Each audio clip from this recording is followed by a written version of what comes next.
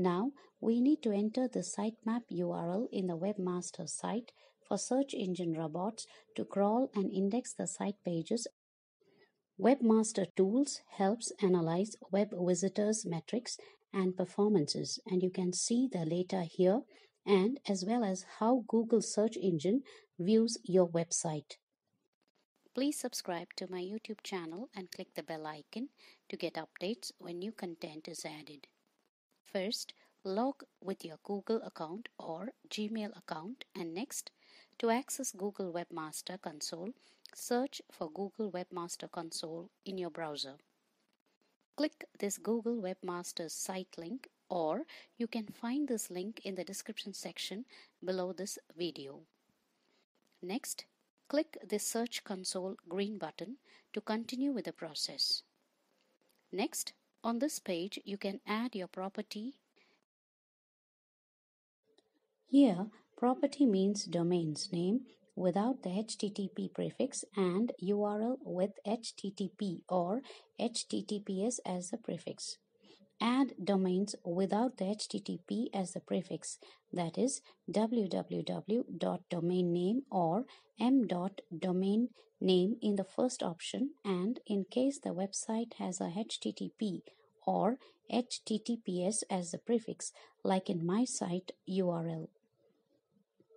Then enter it in the second option here.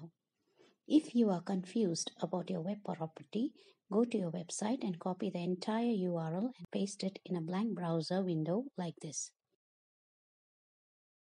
Here my site has a HTTPS, so it goes in the second option, and let's continue. You can see Google is verifying if it is a valid URL, entered and done. Next, we need to confirm Google Webmasters that the URL of the site entered, the ownership belongs to me.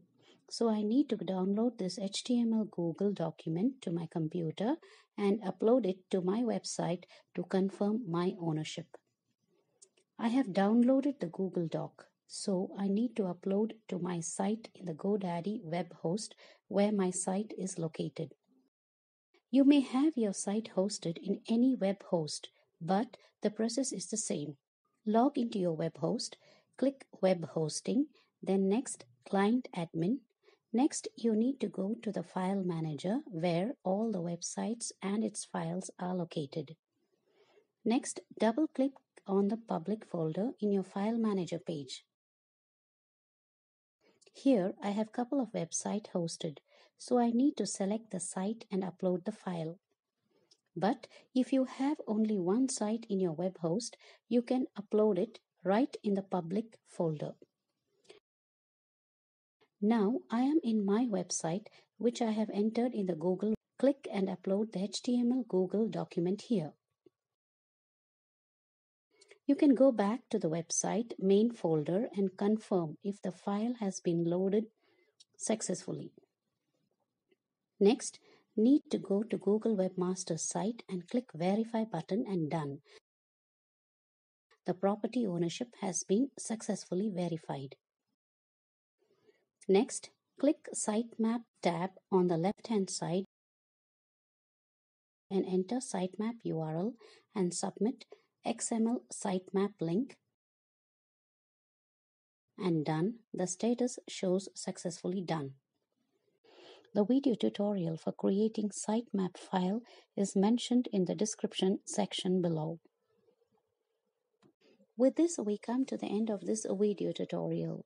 If you wish, you can support my channel by buying me a coffee. Please find the link in the video description section below. Please like, comment and share the video if it was helpful, and subscribe to my channel to get updates when new content is added. Thank you.